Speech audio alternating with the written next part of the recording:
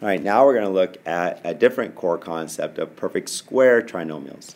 Now here there's three pieces that have to always be true.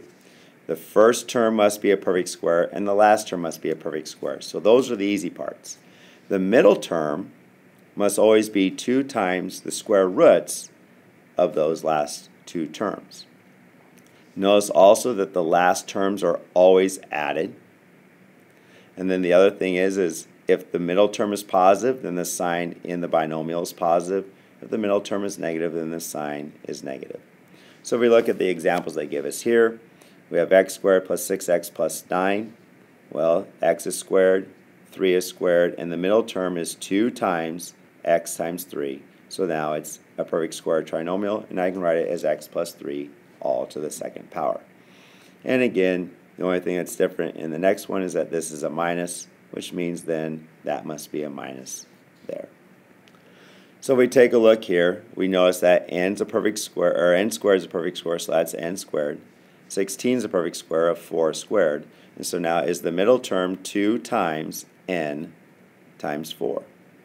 And it is, because 2 times n times 4 is 8n. So now I can just write this as n plus 4 all to the second power. This one, 4x squared is a perfect square because that's 2x all to the second. 9 is a perfect square because that's a perfect square of 3. And so now I have to check, is this 2 times the first term times that last term? And 2 times 2 is 4 times 3 is 12. So it works. So now it's 2x, and because this term was negative, minus 3 all to the second power. So a little bit more to special or perfect square trinomials than difference of 2 squared. So if we look at this one, this has 3 terms, so it looks like it could be a perfect square trinomial.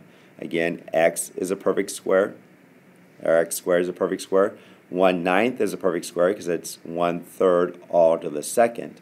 And so then is the middle term 2 times x times 1/3. And 2 times 1/3 is 2/3 x. So that matches that middle term. So now I'm ready to write it as my binomial all to the second power.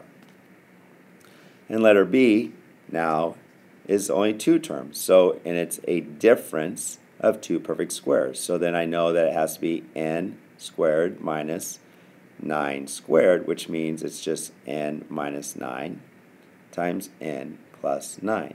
Now, if I can't write it like this, then I'm not able to factor it into the 2 binomials.